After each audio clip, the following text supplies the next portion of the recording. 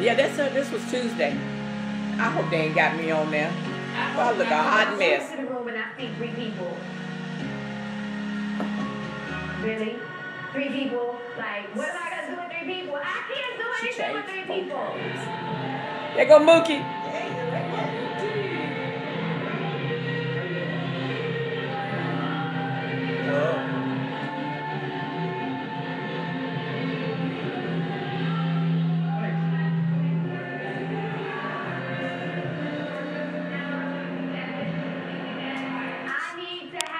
Additional dancers. We're looking for a dancing preacher. This is an open cattle call. I need to see. They interviewed you too, Mookie, so you'll be on here to interview. The right person. But because I always teach the kids, if you have 1 person or if you have 1,000,000 people, you need to operate in the spirit of excellence. So today, there's a new young man in the room, and I really haven't met him yet. I walk into the room and Lorenzo is showing him our mind piece.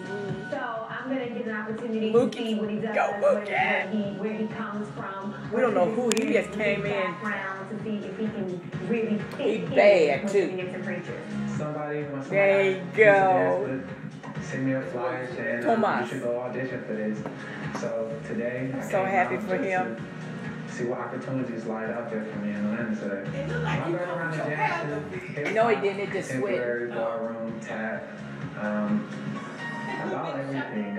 I've done a lot in dance, my life's work. I kind of love dance. So one of my main focuses back in Wisconsin, where I'm from. I'm from Milwaukee, Wisconsin, and back in Wisconsin, I danced for about every church in Wisconsin, praise dance for every church in Wisconsin, just to, get out my ministry. In liturgical dance, mine started in Europe, and you would have them really doing it. That's at Midway Macedonia Church. Really expressive, really animated. They would use their hands, white gloves, and a white face. And so the church has adopted this new form, a new genre called mime, and we use the white faces to express the movement so that you're not really seeing who we are, but you're really getting into the movement and relating the music and marrying the music with the movement. So today, Lorenzo's going to show them. I have Lorenzo teaching the mind piece that we did in the Bahamas called The Place Where God Lives. And I want to see how well the kids mesh together with this new guy to see if he can fit in, to see if they're able to embrace other people outside of the people that they've been working with for many years. And it should be really interesting. Hopefully the new guy fits in, but the story is yet to be told.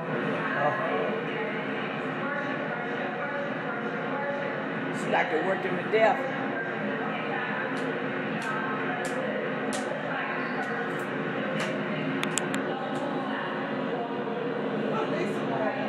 There wasn't nobody but Mookie. Watch this.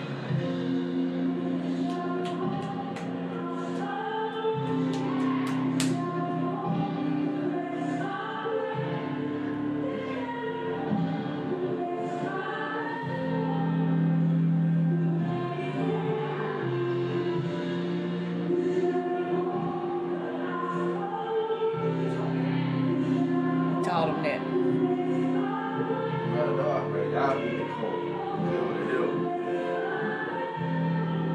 Oh my God, Lorenzo came to me and he was a great mimer, but he was not able to mesh mime with the different dance genres. So he wasn't able to do lyrical. I would try to get Lorenzo to do a split, and he would look at me like I had 2 heads. And I was like a bobblehead. Like he just was not able to catch the beat as it relates to anything outside of hip hop. So it took us about 3 years to turn Lorenzo into a technical dancer. Now he is really a threat because he's able to do lyrical, hip hop, and Hallelujah, God.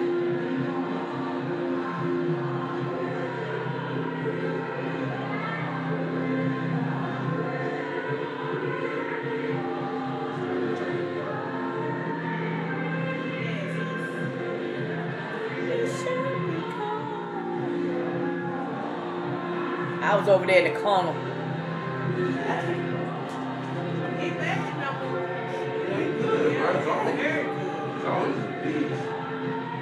Here you go.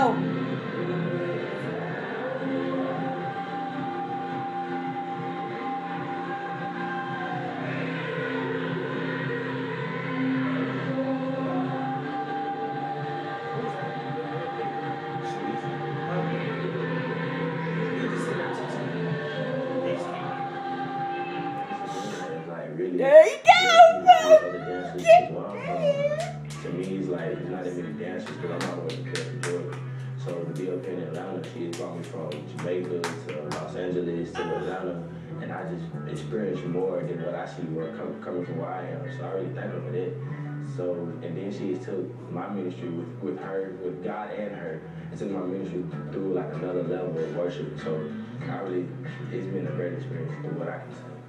She's doing a piece called Bethel. The song is basically called being in a place where God lives. It's like you're trying to build the temple of where he lives, so if you want to get in there, build it for him. Basically, I did this when I was like, see me sitting over there in Jamaica, when they Sabrina took me down there. I didn't do that.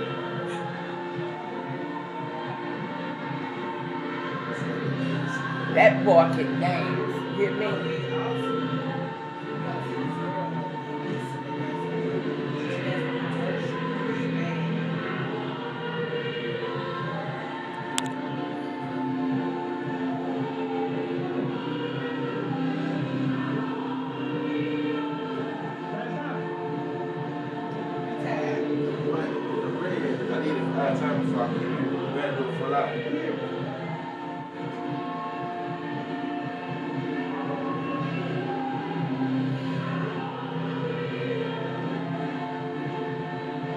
He's so tired. He said, "Would you go get me a cheeseburger, please?"